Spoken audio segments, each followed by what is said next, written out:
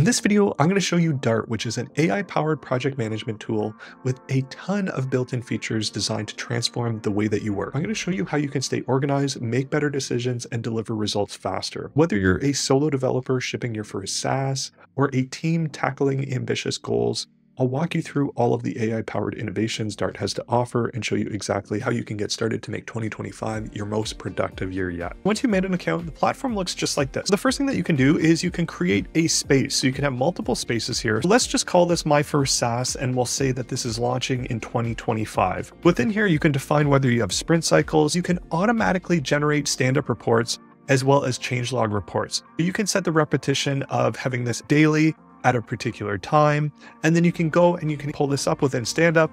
You can see all of the different action items. You also have the ability to share the entire workspace, or you can share this with specific team members as well. In this case, I'm just going to leave it to myself. Once that space is created, you have the ability to create your dartboards just like this. You can create a dartboard and you can just call this to-dos, and you can also create a document folder. Let's just call this work docs. Right off the bat, let's first just create a task. So what I'm going to say here is I want to, by the end of the week, research a good use case for launching an AI-powered application in 2025. So what you can do is you can click this Task AI button. You have the option to fill out the properties, break into subtasks, improve the description, or actually even do the task. Let's first fill out the properties. What this is going to do is it's going to grab the context of what you put within the title and the description. So it's going to mark the priority, it's going to mark the due date, and then it's also going to gauge the size of this task here. Now let's break this into subtasks. So if I go and click to generate the subtask for this, in a number of seconds, we generated all of these subtasks. Identify current AI trends and technologies relevant to 2025, analyze market demands and potential gaps for AI applications, research successful AI applications and their use cases, so on and so forth. Next, you can click to improve the description if you have something here. But additionally, what you can do is you can just click the / and there's a number of different options here as well. So you can fill out the properties, again, break it into subtasks like we did, brainstorm methods, write a description. Let's go ahead and write a description since we don't already have one. It's generating the description for us to successfully identify a promising use case for an AI-powered application to launch in 2025. You'll have to conduct thorough research and analysis. Here's a step-by-step guide. And here it gives you even further information that you can act upon. Last, what you can do is you can assign the AI to do this task. If I just go here, what you can do is I can add Dart AI as the assignee for this task. And as soon as I create this task, we see that it has all of the different steps here. And what I can do is I can go, and what I personally like is the Kanban board. And now after just a moment, we see that at this top level task, if we scroll down here, we see that at the bottom here, we have Dart AI. I can help by writing a detailed guide based on the research process for finding a good AI application use case. Let's explore this together. I've created a research on a good use case for launching an AI-powered application in 2025. It tagged me, so I'd get that alert.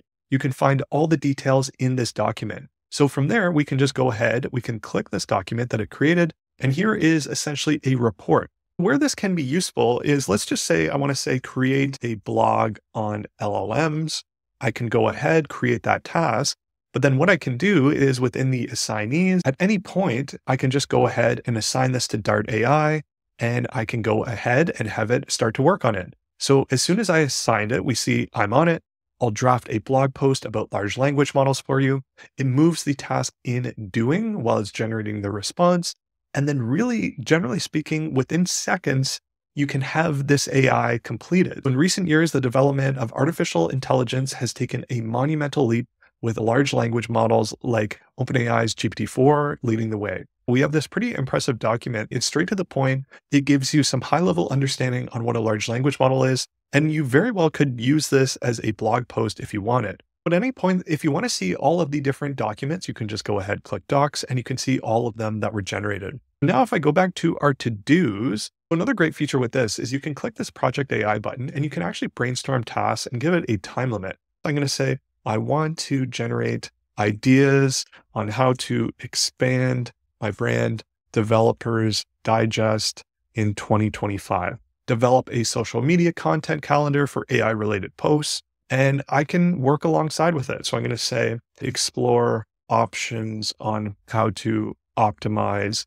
intros in YouTube. I can create that task. And what it will do is alongside with you and potentially other teammates in this process is you can create these little sessions, 5, 10 minutes, whatever it might be, and collaborate all together and brainstorm ideas all within one platform. What's great with this is it's leveraging AI in a way where it actually feels like an extension of your team. Sam Altman had a recent blog post, and what he said within this was that 2025 is going to be the year that we likely see the first AI agents, quote unquote, join the workforce and materially change the output of companies. And honestly, this feels exactly like something like that, where we're able to leverage these large language models in ways that are practical and feel just like a teammate. Let's just go through some of the suggestions here. Host a live Q&A session on AI advancements and their impact. Arrange interviews with industry leaders about future AI trends, organize a webinar to showcase AI success stories and applications, and so on and so forth. Again, at any point, I can go ahead and I can actually assign this out. If I take this assignee, I assign this to Dart AI again. We can take a look here. It generated this doc. I will create a newsletter segment focusing on recent breakthroughs, AI research and applications. At any point, what you can do is we can go ahead and stop this brainstorming session. Next, I'll just show you what reports look like. So say if we want to generate a report for our stand-up, we can go ahead, we can generate that report here. What it will do is it will go through our spaces and it will actually analyze all of the different tasks that we have. Within here, we have unassigned tasks that it's listing out for us. We also have all of the tasks for Developers Digest, so we can get a sense on what different people are working on, what they've done, what they're doing. And this will give a high-level overview that you could quickly go through within a couple minutes to have a sense on how to potentially structure the day. Alternatively, if you just want to see a change log of all of the things that were moved and completed, we can see all of those as well. Personally, this is going to be something within 2025 that I really try and leverage the best that I can to try and execute on a lot of the goals that I have. Even for things like how I organize content on this channel, it can be incredibly helpful for brainstorming and also just keeping track of all of the different projects that I often have moving in parallel. Within here, you can also see all of the different tasks that you have assigned to you within your inbox. Next, I just want to show you their dashboard feature. So within here, you can have a high-level view of all of the different things within your workspace. So you can see the number of tasks assigned per person.